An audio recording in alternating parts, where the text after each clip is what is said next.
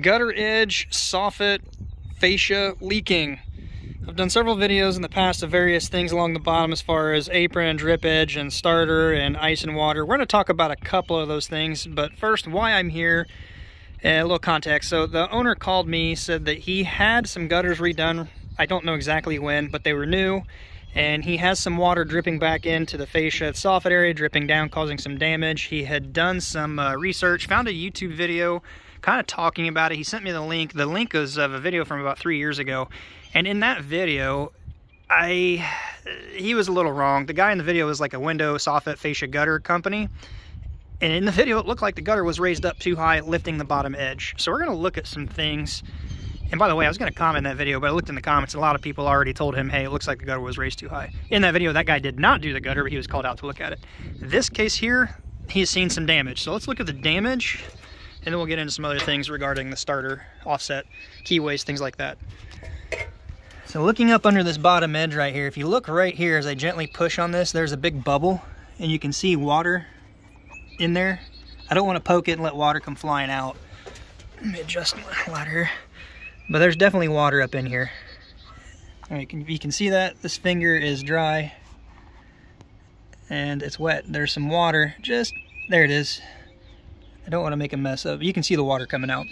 As far as up under here, the fascia board, it's wood, it's painted. There's a higher lip up behind it. So it tells me water's not running down the face in between the fascia board and the gutter and running back, because it wouldn't jump up this. You know, I don't know, I haven't conquered gravity, but I don't think it's jumping up this and then running down behind this. So it tells me it's coming in above and behind the fascia board, up in the soffit area. There's water up in here too, back here, higher. So let's look at the issues, what I think it is. But first, shingle starter. I've talked about shingle starter before and why it's really important to put granule side up. So we're going to talk about that real quick, the offset, the keyways. Why granules are on your shingle in the first place, if you're not doing metal or something. The asphalt is covered by these ceramic granules to protect it from the sun. If they're not there, the sun beating down on it is going to degrade it like that right inside here. That's why when you have a shingle manufacturer that says, hey, if the shingle has been hit by hail, and it causes the granules to come off, typically because it's a hot shingle and thermal shock and a big hailstone hits it, it is going to cause the granules to come off, possibly making a divot, possibly fracturing and breaking through the asphalt mat, whatever the case. If it has hail damage and the asphalt is exposed, no longer will the shingle manufacturer honor their warranty because it is compromised. And why? What it does is that right there. You can see the asphalt on that shingle just to the left has been exposed right where the keyway is, causing it to degrade. Again, that's why you want the shingle starter granule side up. Each one of these has some significant wearing and degrading of the shingles. There's also a nail on the keyway, so that's another thing. You don't want nails in your keyways right there. The other thing is the starter strip. There's a cellophane wrapper that was on here at one point. Typically with a 3-tab shingle, what they're going to do is, as I zoom out here, this shingle is 3 tabs. There's a seal strip about in this area that goes across, and in the underside of that shingle is a cellophane strip. So when they're stacked vertically in a bundle, they don't stick to each other. So you can peel it off and install it on the roof. How I can prove and verify that this is a 3-tab shingle is because it was cut down. If they would have cut these tabs off like most people do, that's fine. It puts the seal strip right at the bottom for this to seal down. That's the correct way to do it if you're not buying specific starter for it. But what they did is trim them down. You can verify that because you can see where the line is right here and how it curves up right here. They cut it crooked, just happened to be where I'm standing here, and you can see that it's cut crooked. The biggest issue is because once they cut it and slid it down, they then flipped it upside down, so the cellophane strip was stuck right there. Well, at some point, somebody had gooped up some black stuff, some tar in there to help seal these down across the bottom because they're probably flapping in the wind. As far as shingle offset, you want to make sure they're offset plenty far so any water coming in here doesn't run off. Well, when you get a buildup of the bottom edge, which we're still going to get to, it causes water to come in. You can see the dirty water trail coming over and getting onto your bottom. In this case, it's D-drip or apron, whatever. And then your last defense is what's under or over it. That is paper, because this roof is older, which is fine, but it's flowing off of the edge metal under it and back down. So it's probably dripping in right off the bottom piece of the deck, right before their fascia board and going in, and then hitting the top side of their soffit and running back in, finding its way, just water intrusion from that point. If you would have had apron on here with the paper under it, it'd still be doing the same thing if it was raised up. If you have ice and water on top in a warm temperature and it would have stuck down and sealed down, it would have ensured that it had nowhere to go, but eventually off. Regardless whether the case is over under ice and water or not, why is the apron or drip edge raised up? Well, let's look at that now. Looking down this, hopefully you can see it. Looking at this line right here, do you see how it looks curved? It's because there's a dip right here. If you go up a little bit, you can see how this looks straight. It's because it's laying flat. Just the way the camera is shining, because there's a dip here, it looks like that's curved. This is high. We want to find out why this is high. It's raised up. So several things could be the culprit here, and we're going to try to dig into it and see. If the fascia board is replaced and raised up, or if it was just built to where the decking comes down and the fascia board is as high, it caused a little bit of a ski jump. My personal opinion, when this gutter was put on, it was raised up and lifted this up some. We'll try to look in a little bit further, but you can see it goes down a little ways. There's also another section of damage right there where you see that big old bulge in the paint. That's another pocket of water forming. You can see the different areas where water's been dripping up under there. There's also, let me zoom out, there's no soffit vents in this anywhere. So there's also no air inlet for ventilation. Let's see if we can kind of dig in to see what's going on and why this is up high. The other thing, I noticed there's no downspout down here. This is a pretty good sized run with one downspout. So in that case, you want to make sure that side's high. This is the low slide sloping down to it. We're going to look at a couple things and see. I don't know if the camera is going to do a good job of showing it. It could be a waviness in the fascia board because I'm just using my eye. I don't have a level here. But what you can kind of look at is the distance right here. And you see that it goes and gets short. So it tells me the gutter is hanging down just about in this area, and then it raises up there. So maybe there's just it is flowing this way. Maybe there's a little spot where either the wood is warped or the gutter is hanging down. I don't know, but you want to make sure it flows this way.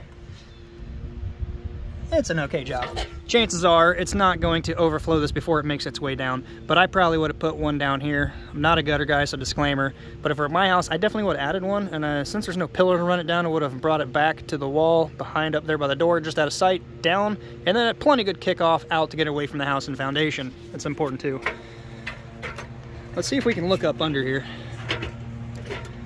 In the video that the homeowner was doing some research on, the guy, I don't know if I said, he was a gutter guy but did not do that gutter job. And after watching the video, I'm like, well, it looks like the gutter was raised up. I was going to comment down under this old three-year-old video, but there are other people that already commented the same thing, so I left it and didn't say anything. And then he had updated them at some point that he didn't do the gutter and that they eventually got it addressed. We're going to see if we can look under here and why this is raised up.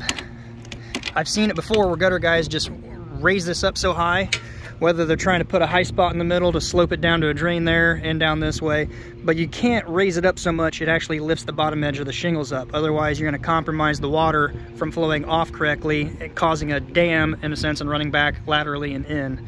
That's what it looks like to me. Let's see if we can see under here a little bit. He did say, by the way, this roof is old. He wants to see if he could possibly get it repaired, buy a little time, and get it replaced. I don't want to drop my phone. I'm going to set that phone down just for a second. Okay, so the reason I'm saying that is because, yes, I am going to bend this up just a little. Look under here. The fascia board looks high. The decking is down low. I'm going to set it down again. Yeah, the fascia board is about a 1/4 inch high off the wood deck. Sorry, I can't hold my phone and do that.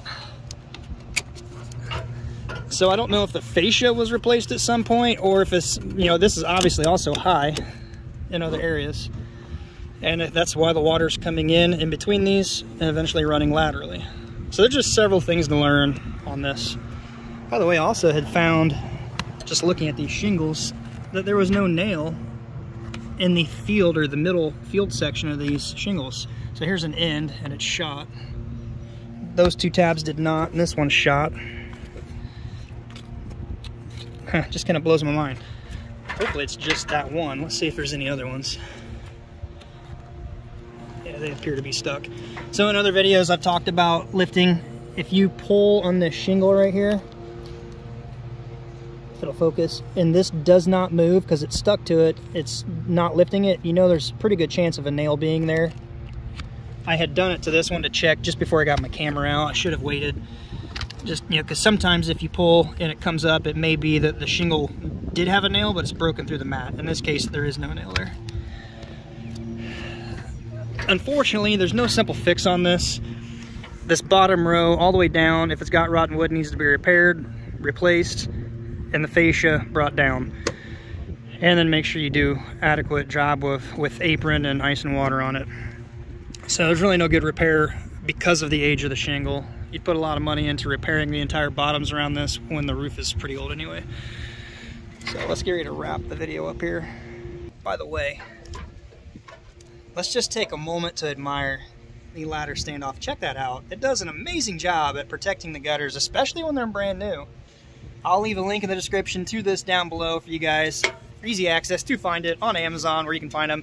Thankfully, it's an amazing viewer told me about this. I've seen different kind, like the Warner kind. It's kind of bulky, but I love this one, so I'll leave a link in the description down below. It is an Amazon affiliate link, so it will help the channel just ever so slightly at no additional cost to you, so please check it out.